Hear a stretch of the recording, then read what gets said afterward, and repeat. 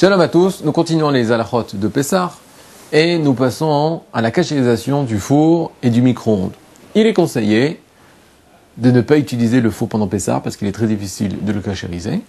Mais pour toutes les personnes désireuses de cachériser leur four de Pessah, alors la cachérisation est la suivante. Tout d'abord, il faut bien nettoyer tout le four, l'intérieur du four, avec des produits très forts, de façon à enlever toutes les graisses, enlever toutes les traces de nourriture, enlever dans les fentes, enlever bien sûr au niveau des boutons, des kaftorim, de faire l'intérieur du four, de faire la vie, de tout nettoyer comme il faut, de ne pas utiliser le four pendant 24 heures, et ensuite de mettre le four à sa température la plus élevée pendant une demi-heure. Une fois l'opération faite, le four est caché à l'épaisseur. Je parle uniquement du four pour les Sfaradim, mais les plaques de four doivent être changées, parce qu'il est très difficile de le cachériser. Par conséquent, on conseille de changer les plaques, d'acheter de nouvelles plaques, spécialement pour Pessah.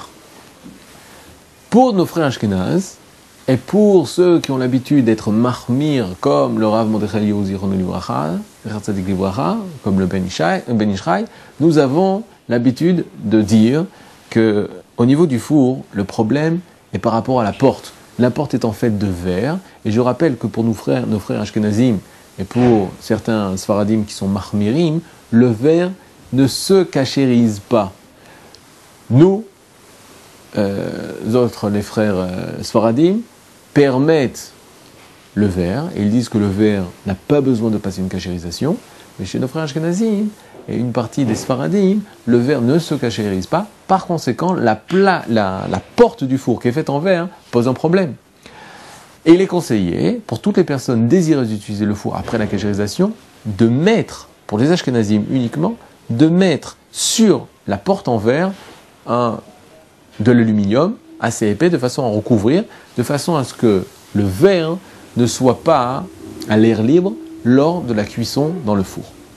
Lorsqu'il s'agit du micro-onde, le micro-gale, on a la possibilité de tout nettoyer.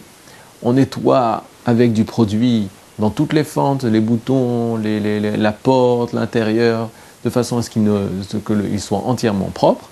Et nous faisons chauffer un verre d'eau rempli de produits vaisselle pendant une demi-heure, de façon à ce que le bout s'évacue, les vapeurs s'évacuent dans tout le four. Kol Tov, Chag Sameach.